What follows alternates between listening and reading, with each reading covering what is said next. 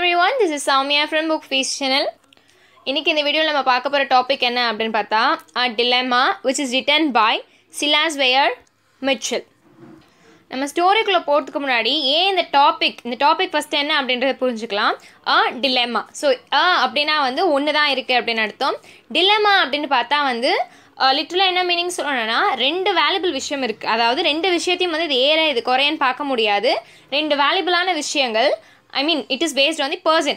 அது வேல்யூவா இல்லை எப்படியாப்பட்டது பர்சனை பொறுத்து அந்த ரெண்டுத்தில் எதை சூஸ் பண்ணுறது அப்படின்ற ஒரு ஆப்ஷன் தெரியாமல் இருக்கிறத தான் வந்து டிலேமா அப்படின்னு சொல்லுவோம். ஸோ இதான் இந்த டாப்பிக்கோட மீனிங். இல்லை ஏதோ ஒரு சாய்ஸ் இதை சூஸ் பண்ணுறதா அதை சூஸ் பண்ணுறதான்னு தெரியாமல் இருக்கக்கூடிய ஒரு சாய்ஸை தான் இதில் பார்க்க போகிறோம். ஸோ இது யார் எழுதியிருக்கா அப்படின்னு பார்த்தா சிலாஸ் வெயர் மிட்செல் 1829 1914 வரைக்கும் வாழ்ந்திருக்காரு. இவர் பேசிக்கலாகவே ஒரு ப்ரொஃபஷன் என்னன்னு பார்த்தா நியூரோலாஜிஸ்ட். இவருடைய டைமில் வந்து ஒரு ஃபேமஸான ஃபிசிஷியனாக இருந்திருக்காரு. அதே மாதிரி ஒரு ஐகான், ரைட்டிங்க்கு ஒரு ஐகானாகவும் இருந்திருக்காரு. சயின்ஸ்லேயும் சரி லிட்ரஸி ஃபீல்ட்லேயும் சரி இவருடைய ரைட்டிங்ஸ் வந்து ரொம்பவே ப்ரொலிஃபிக்காக இருக்குது. And is the father of neurology as well as the pioneer in scientific medicine. இவர் பேரை வச்சு தான் வந்து தி American academy of neurology award வந்து யங் ரிசர்ச்சர்ஸ்க்கு கொடுக்கப்படுது. ஸோ இதான் இவரை பற்றின introduction. When you go for characters, Tom அப்படின்னு சொல்லி ஒருத்தர் இருக்கார். அவருக்கு 37 இயர்ஸ் ஆகுது. இவர் தான் இந்த கதையை நமக்கு நேரேட் பண்ணுறாரு. அண்ட் டாமோடைய அங்கிள் தான் யார் அப்படின்னு பார்த்தா இந்த டிலேமாவை க்ரியேட் பண்ணுறதுக்கு ஒரு ஐகானாக இருக்கவர். அவருடைய பேர் flip. He's and bachelor, is not married. And professor clinch அப்படின்ற ஒருத்தரும் வராரு. இவர்கிட்ட போய் டாம் டெசிஷன்ஸ் எல்லாம் கேட்குறாரு. டாக்டர் சாஃப் அப்படின்றவர் யாருன்னா மிஸ்டர் ஃபிலிப் இருக்கார் இல்லையா, அவருடைய ஹெல்த்தை பார்த்துக்கக்கூடிய டாக்டர். சூசன் அப்படின்றவங்க தான் வந்து டாம்க்கு என்கேஜ் பண்ணப்பட்ட பொண்ணு. அண்ட் ஃபிலிப்போடைய அம்மாவை பற்றி இங்கே பேசுகிறாங்க. பட் அவங்க அம்மா ஒரு கேரக்டராக இங்கே வரல. லேண்ட்லேடியை பற்றியும் பேசுகிறாங்க, டாமோடைய ஒய்ஃபை பற்றியும் பேசுகிறாங்க. அவங்க ஒரு கேரக்டராக இதில் போர்ட்ரேட் ஆகலை, ஜஸ்ட் நேம் மட்டும்தான் மென்ஷன் ஆகிருக்கு. ஸோ இப்போ நம்ம ஸ்டோரிக்குள்ளே போகலாம். பட் ஸ்டோரிக்குள்ளே போகிறதுக்கு முன்னாடி இந்த வீடியோ வந்து நாங்கள் தமிழ்லேயும் போட்டிருக்கோம், இங்கிலீஷ்லேயும் போட்டிருக்கோம். இங்கிலீஷில் வேணும் அப்படின்னா அதோட லிங்க் வந்து கமெண்ட் செக்ஷனில் மென்ஷன் பண்ணியிருக்கோம், டிஸ்கிரிப்ஷன்லேயே இருக்குது, போய் மறக்காமல் பாருங்கள். And please to like, share and subscribe our channel to get further updates. இந்த கதையை வந்து சொல்லும் போது டாம் அப்படின்றவருக்கு வந்து 37 இயர்ஸ் ஆச்சாம். இவருடைய அங்கிள் வந்து இறந்து போனப்போ இவருக்கு 37 இயர்ஸ் ஆச்சு. அப்போ தான் இந்த கதையை நமக்கு சொல்ல ஆரம்பிக்கிறாரு. அவர் இறந்து போகிறதுக்கு ஒரு வாரத்துக்கு முன்னாடி ஃபோன் பண்ணி இவரை வந்து வர சொல்லியிருக்காரு, நீ வந்து என்னை பாரு அப்படின்னு சொல்லியிருக்காரு. இவங்க அங்கிள் வந்து எப்படியாப்பட்ட கேரக்டர் அப்படின்னா இவர் வந்து பேச்சுலர், யார் கூடயும் அவ்வளோ வந்து ஈக்குவலாக அவ்வளோ ஈஸியாக சேர மாட்டார், அட்டாச் ஆக மாட்டார். அதே மாதிரி டாமோடைய அம்மாவை பார்த்தாரும் அவருக்கு ரொம்ப பிடிக்காது.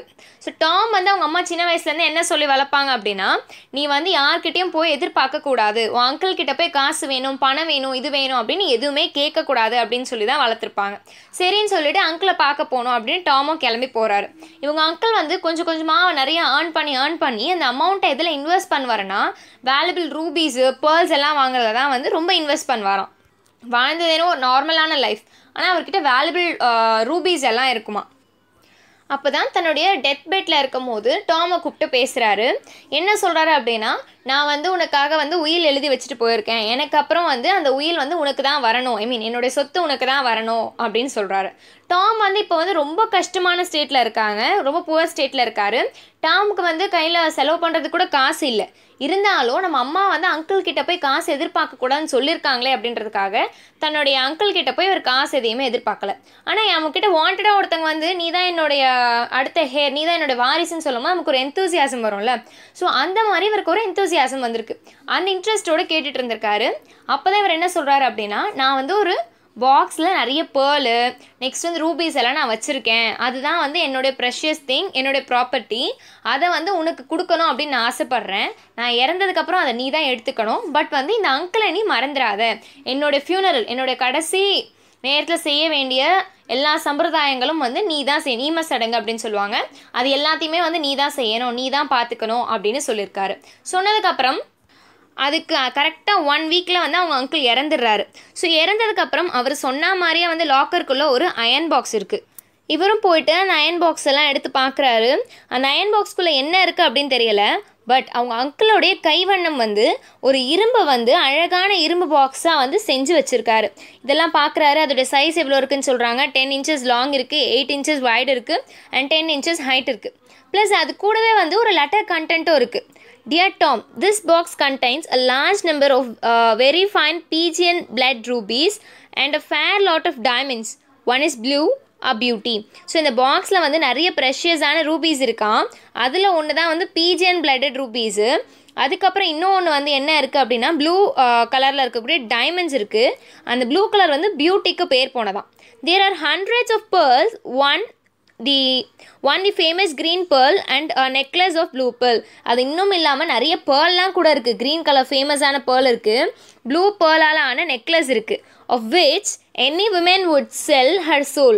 அந்த பேர்லுக்காக எல்லா உமனும் தன்னுடைய சோலே வந்து விற்கிறதுக்கு வந்து முன் வந்துடுவாங்க. ஆர் மேபி ஹர் அஃபெக்ஷன், அவங்க அஃபெக்ஷனை கூட விற்கிறதுக்கு முன் வந்துடுவாங்க. அவ்வளோ அழகாக இருக்கும். I thought of Susan. உடனே இவர் என்ன பண்ணுறாருன்னா சூசனை பற்றி யோசிச்சு பார்க்குறாரு. சூசன் வந்து ஆல்ரெடி இவங்களுக்கு என்கரேஜ் பண்ணிக்கக்கூடிய ஒரு கேரக்டர். ஸோ சூசனை பற்றி யோசிச்சு பார்க்குறாரு. I wish you to continue to have expectations and continue to remember your dear uncle. நீ இன்னும் எதிர்பார்ப்புகளோட என்னோட நினைவுகளோட எப்பயும் இருக்கணும் அப்படின்னு நான் உனக்கு விஷ் பண்ணுறேன். I would have left these stones to some charity but I had the poor as much I hate your mother's son. S rather more. So என்ன சொல்கிறான்னா ஏதோ ஒரு சேரிட்டிக்கோ ட்ரஸ்ட்டுக்கோ நான் இதை கொடுத்துருக்கலாம். பட் ஏன் நான் கொடுக்கல அப்படின்னா நான் வந்து அவங்கள ரொம்பவே ஹேட் பண்ணுறேன். எந்த அளவுக்கு ஹேட் பண்ணுறேன்னா உங்கள் அம்மாவோடைய பையனை ஹேட் பண்ணுற அளவுக்கு நான் ஹேட் பண்ணுறேன். ஸோ உங்கள் அம்மாவோட பையன் வேறு யாருமே இல்லை, டாம் தான். The box contains an interesting mechanism which will act with certainty as you unlock it and explore 10 ounces of my improved super sensitive dynamite.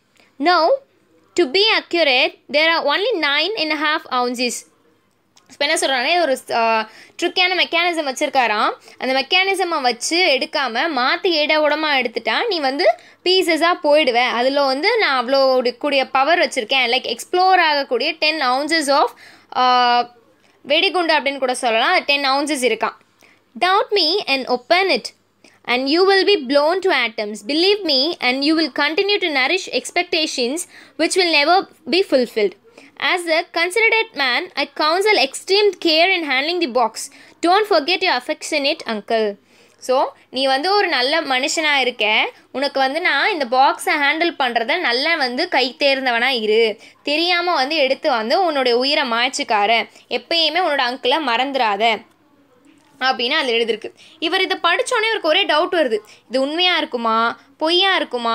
தாங்கிட்ட இருக்க மொத்த காசையும் அங்கிளோட ஃபினரலுக்கு செலவு பண்ணிட்டாரு. நமக்கு சொத்து வரப்போகுதுன்னு செலவு பண்ணிட்டாரு. இப்போ இவர்கிட்ட நயா பைசா இல்லை. இருந்த கஷ்ட நிலைமையை விட இன்னும் கஷ்டமான நிலைமைக்கு போயிட்டாரு. இப்படி ஒரு மேன் இருக்கானே, என்னடா இப்படி இருக்கே அப்படின்னு பார்த்தா அந்த மேன் தான் அப்படி இருக்கான்னு பார்த்தா அந்த மெக்கானிக்கல் டிவைஸ் இன்னும் ட்ரிக்கியாக இருக்குது. அந்த டாம்க்கு என்ன பண்ணுறதுனே தெரியல. நமக்கு மெக்கானிக்கல் டிவைஸும் ட்ரிக்கியாக இருக்குது, நம்மக்கிட்ட வேறு ஆப்ஷனும் இல்லையே அப்படின்னு யோசிச்சுட்டே இருக்காரு. அப்புறம் தான் ஒரு ஐடியா வருது. நம்ம தூரத்தில் ஒரு இடத்துல டைரெக்ஷன் எடுத்துகிட்டு போய் வச்சுட்டு அங்கே சேஃபான டிஸ்டன்ஸில் இது வெடிக்கட்டும், அப்போ உள்ளே இருக்கிறது நமக்கு வந்துடும் அப்படின்னு யோசிக்கிறாரு. திடீர்னு அவருக்கு ஒரு ரிஃப்ளெக்ஷன் வருது. என்ன அப்படின்னா உள்ளே இருக்க ரூபியெல்லாம் செதறிச்சுன்னு நம்ம என்ன பண்ணுறது, நம்ம இவ்வளோ பண்ணுறது வேஸ்ட் ஆகிடுமே. ரொம்ப நேரமாக உட்காந்து யோசிக்கிறாரு. அவருக்கு நிறைய ஐடியாஸ் வருது. யார்கிட்ட போய் ஷேர் பண்ணுறது, என்ன பண்ணுறதுன்னு தெரியல. நைட் அதை யாராவது தூக்கிட்டு போயிட்டா நமக்கு என்ன ஆகும் அப்படின்னு ஒரு திங்கிங்கும் வருது. நம்ம வச்சுட்டு தூங்குறோமே, இல்லை வேல்யூபிளான டைமண்ட்ஸ் இருக்கே, வேறு யாராவது தூக்கிட்டு போய் ஓப்பன் பண்ணிட்டா என்ன பண்ணுறது, இது எப்படி நம்ம சேஃபாக வச்சுக்கிறது, நம்ம எப்படி வந்து இதை நம்ம யூஸ் பண்ணுறது, எப்படி ஓப்பன் பண்ணுறதுன்னு நிறைய விஷயங்கள் யோசிக்க இவரோட மைண்டே வந்து டிப்ரெஸ்ட் ஆகிடுது. ஸோ இவரே வந்து ஏமாந்து is like something very crucial. பார்க்குறதுக்கே வந்து ஒரு ஃபூல் எப்படி ரியாக்ட் பண்ணுவானோ அந்த மாதிரி ரியாக்ட் பண்ணிகிட்ருக்காரு. இவருடைய கான்சன்ட்ரேஷனில் அந்த பாக்ஸ்லேயே இருக்குது. அதனால் சேலரி வந்து இவருக்கு ரெடியூஸ் ஆகிட்டே இருக்குது. அண்ட் அது மட்டும் இல்லாமல் இவருக்கு வந்து மேரேஜ் நடக்கிறதா இருந்துச்சு சூசன் கூட. அந்த மேரேஜும் நடக்குமா நடக்காதன்ற அளவுக்கு ஒரு பெரிய கொஸ்டின் மார்க்காக ஆகிடுச்சு. கடைசியாக என்ன பண்ணுறதுன்னு தெரியாமல் ப்ரொஃபஸர் கிளின்ச்சை போயிட்டு கன்சல்ட் பண்ணுறாரு. இந்த மாதிரி எனக்கு டவுட் இருக்குது, இந்த பாக்ஸில் ஏதாவது இருக்கா, இல்லை எப்படி ஓப்பன் பண்ணுறது அப்படின்னு ஒன்றா அவர்கிட்ட போய் நடந்த விஷயத்தெல்லாம் சொல்கிறாரு. உடனே ப்ரொஃபஸர் கிளின்ச் வந்து என்ன சொல்கிறாருன்னா, இல்லை அப்படியெல்லாம் வந்து ஒன்றுமே நடக்க சான்ஸே கிடையாது, பேர்லெல்லாம் வந்து எப்போயாவது வெடிக்குமா, அது எப்படி உடையுமா, என்ன பேசுகிறீங்க, அவர் சும்மா போய் சொல்லியிருக்காரு அப்படின்னு சொல்லிடுறாரு.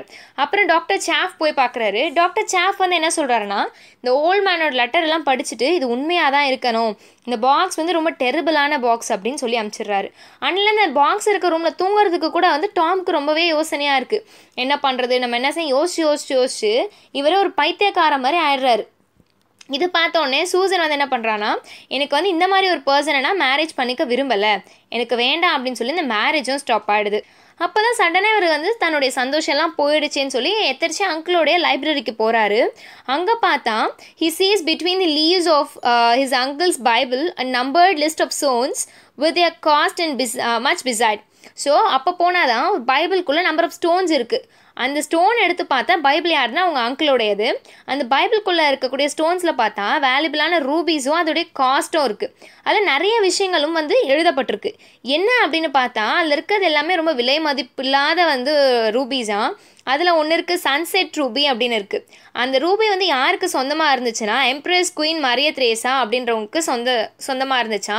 அதை வந்து பிளட் ரூபி அப்படின்னும் வந்து சொல்லுவாங்களாம். அதோட கலரை பேஸ் பண்ணி சொல்கிறதுக்காக வந்து பிளட் ரூபின்னு கிடையாது. அந்த ரூபி வந்து தான் கைக்கு வரணுன்றதுக்காக நிறைய பேர் நிறைய கொலைகளை பண்ணியிருக்காங்களாம். அந்த ஒரு ரூபியை பற்றி சொல்கிறாரு. அதுக்கப்புறம் வந்து என்ன பண்ணுறாருன்னா பிளாக் பேர்ல் ஒன்று இருக்கான். அந்த பிளாக் பேர்லை வந்து ஷீ அப்படின்னு வந்து கேரக்டரைஸ் பண்ணுறாரு. ஓல்ட் பில் ஆஃப் சேல் அப்படின்னு சொல்கிறாரு.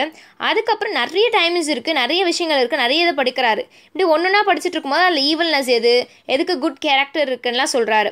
Beyond the dreams of அவேரைஸ். So பேராசையான கனவு, இது பேராசையான கனவு இதெல்லாம் வச்சு தான் நமக்கு சொத்து நினைக்கிறோம், பட் அது வந்து நம்மளை அழிச்சிரும் அப்படின்னு நிறைய விஷயங்கள் அதை போட்டிருக்காரு.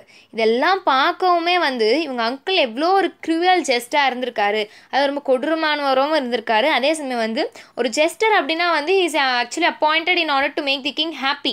ஸோ அந்த மாதிரி ஒரு பர்சனாக இவர் இருந்திருக்காரு அப்படின்னு யோசிச்சுட்டே இருக்காரு. இப்படியே 2 வருஷம் கடந்து போயிடுது.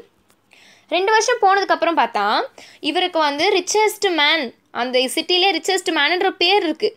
ஆனால் அந்த ரிச்னஸை வந்து யூஸ் பண்ண முடியலை. இவர் கையில் காசு பணம் எதுவுமே இல்லை. இவருக்கு வேணும் அப்படின்னா பாக்ஸை ஓப்பன் பண்ணி ஒரு சின்ன பீஸ் ஆஃப் ரூபியை கூட இவரால் விற்க முடியல. சூசன் கிட்டேயும் வந்து மேரேஜ் வேணாம் அப்படின்னு சொல்லி சூசனும் போயிடுறா. இவருக்கு என்ன பண்ணுறதுன்னு தெரியல. இதை பற்றி நிறைய நியூஸில் இன்வெஸ்டிகேஷனில் அதுக்கப்புறம் வந்து இதை வந்து ஒரு சீரியல் மாதிரி ப்ரொடியூஸ் பண்ணி மக்கள்கிட்ட நம்ம தீர்வு கேட்கலான்னு கூட நிறைய பேர் முன் வந்து பண்ணுறாங்க. இப்படியெல்லாம் பண்ணிக்கிட்டே இருக்கும் போது இந்த நியூஸ் வந்து என்ன ஆகுது அப்படின்னா கவர்மெண்ட்டை ரீச் ஆகிடுது. Society for the preservation of human vivisection. So இது வந்து கவர்மெண்ட்கிட்டே ரீச் ஆகிடுது. கவர்மெண்ட் வந்து என்ன பண்ணுறாங்கன்னா இது உங்கள் முன்னோர்களுடைய சொத்து தானே, அப்போ இதுக்கு நீங்கள் டேக்ஸ் பே பண்ணணுமே, நீங்கள் பே பண்ணாமல் வச்சுருக்கீங்களே அப்படின்னு இன்னும் டேக்ஸும் வந்துடுது. ப்ளஸ் நிறைய திருடுற விஷயம் இவங்களை சுற்றி நிறைய வந்து சேஞ்சஸ் நடக்குது. அப்போ இவர் யோசிக்கிறார், இந்த பாக்ஸ் நம்மக்கிட்டே இருந்து நம்ம என்ன பண்ண போகிறோம், what would anyone who have this box would react, நம்ம என்ன செய்ய போகிறோம் அப்படின்னு அந்த மேன் கிட்ட கொடுத்து அமிச்சார். வீட்டில் கவர்மெண்ட்லேருந்து வந்தக்கூடிய மேன் கிட்ட கொடுத்து அமிச்சிடுறாரு. கொடுக்கவும் வந்து அவரும் நான் வந்து இது என்ன அப்படின்னு இன்வெஸ்டிகேட் பண்ணிட்டு நான் சொல்கிறேன் அப்படின்னு வாங்கிட்டு போயிடுறாரு.